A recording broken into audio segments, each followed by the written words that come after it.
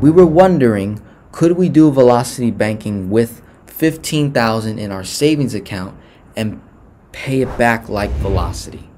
Okay, this I often get that question. That's very interesting that you're thinking, right?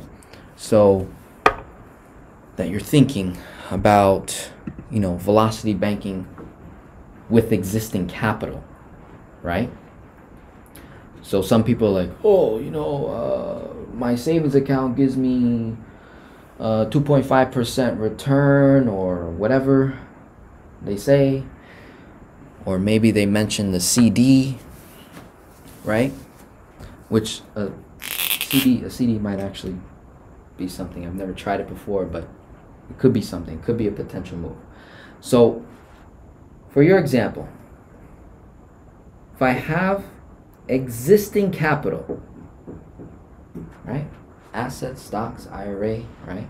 Savings. So we would put savings as an asset down here as well, right? So if I have any initial capital based on my 4 major numbers, there's 2 ways we can go with this, okay? And then also based on my credit. Now, in their particular situation, they've been denied multiple times. So what I don't want to do is apply for anything else right now. What I could do to establish and build credit is get a secured line of credit at a much lower interest rate than an unsecured. Put the $15K up, right? The bank gives me $15K. Now I have 30. Most people will not comprehend that as 30, but in velocity banking, I have 30. Trust me, I got 30. And I'm going to show you how. This $15K gets stored safely with bank. The bank gives me their $15K. If I use any of their $15K, what are they going to do? They're going to charge me an interest rate. But since this is a revolving line of credit, right? I'm going to figure out how can I maximize the $15K right now to pay off bad debt. So I'm going to do simple math. And I'm going to get those numbers. The balance owed on the debt, the interest rate, the monthly payment, and the maturity date. Based on those numbers and all of the other debts, we're going to qualify which debt we want to tackle first. Usually I base it off cash flow first, interest later.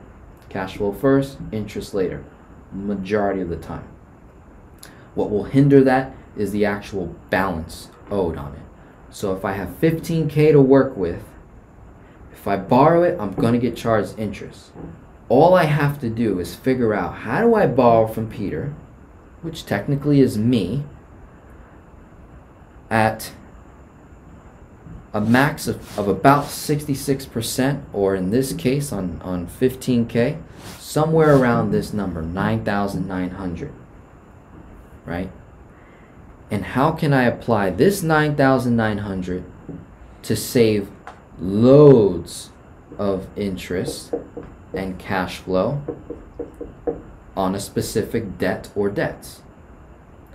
Once I've done that, I'm now in debt over here on the line of credit, right? Now I'm going to get charged an interest rate. Whatever that interest rate is, it's going to charge me on a daily basis.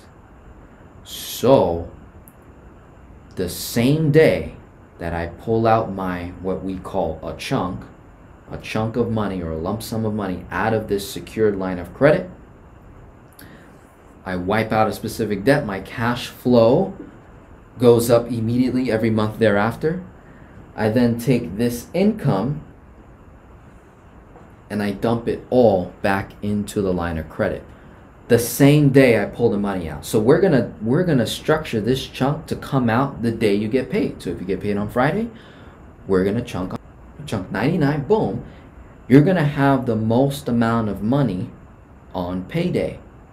So why not make the chunk then? So I send all the money to the line of credit the same day I took it out. What does that do, my friend? It removes the interest from getting calculated on your money that you made. So you get charged nothing. Maybe $1. Maybe, if you're lucky, right? So from that move, the following days, right, I'm going to get charged interest. But I'm going to get charged less interest than 9,900 based on whatever I took out. I'm only going to get charged interest on whatever I take out, right? On whatever I take out. Very, very important. On a daily basis. So it might end up looking like a couple dollars a day. Not even. Maybe $1 to $3 on average per day. Based on the amount of debt that we killed up front today is what I call cushion against whatever interest we pay over here. So what actually happened? I borrowed from Peter at 0% by securing it with the bank. I then maximized this money to pay off a bad debt to increase cash flow. And guess what? I never lost my money in the process because it's been with them at the bank already. If you would have just used a savings account, what you have to understand is that 15K is only 15K in the savings account. So as soon as you use it, one shot, one kill. You're done. It doesn't come back, my friend. Why? Because when you dump all your income back into that savings account, what did you do? You didn't do anything. Money's gone. Now you're just building it back up. That's not velocity banking. That's that snowball. That's taking money and dumping it towards a debt, and you're done, right? Whereas this case, I just multiplied the money. I didn't grow it. I multiplied it using the bank's money. And I paid nothing in interest to do so. Because whatever interest I paid over here, I was going to pay it over here anyways, right? Now I'm just paying much less. I removed it up front, and I paid a small portion over here. So technically, I didn't really pay interest because you were paying it over here anyways on your debts, right? So that's one way that an individual who has been denied multiple times trying to obtain a debt tool can do velocity banking with a secured personal line of credit. Okay, that's one way.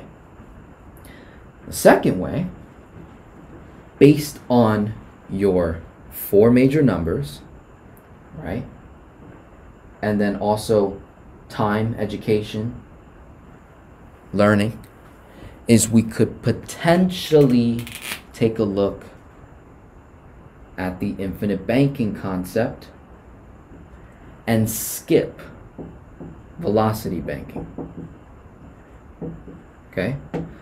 So basically, everything I just explained, what IBC does is establishes your own private banking system where you can do exactly what we did with the bank, right? But instead of actually getting charged even a little bit of interest, with IBC, I'll be earning more interest, okay? The only drawback with IBC is the upfront cost, which is why in most cases we probably won't do that. In some cases, based on the 4 major numbers and the existing capital that we have to work with, what maybe if the number was 30K or 45K, I might be more inclined to say, hey, maybe we can match it up and see how both would look like. But essentially, you would send your capital into a high cash value life insurance policy where we would most likely design a 10/90 split policy, which basically means that 10% of whatever I put in goes towards the cost of life insurance, and the other 90% we're going to drive it into cash, or another word for it is PUA. Okay? And from doing that, this takes more time, which is another drawback because you got to learn the concept. Then you got to apply for life insurance, go through underwriting, approve the design, go back and forth with the agent, build a relationship with the agent. So that's going to take some time. So there's some drawback. That's the second drawback. So the first one is cost up front. Second one is time, right? And then the third is the actual liquidity, the access to the money. In the first year, if we design a policy correctly, we could have 85% of whatever I initially put in to actually borrow against and use, which is not the best, right? Up front. Because if I'm only, working with a small amount of capital, I don't want it to kind of go to waste, to cost. Although this is a great concept and it works beautifully, if we're not preparing ourselves for it, it can end up being a high cost asset. It can be a very expensive product to use. So we might not do that. In some cases, we do. But in most, we don't. So I go back to the other one. So these are the two options in terms of what can I do with $15,000 after I've been denied multiple times trying to obtain a personal line of credit or a HELOC, right? And then again, James, doing all the other things that I just said earlier, right? So you're gonna have to rewind, watch it 10 times to really get this, right?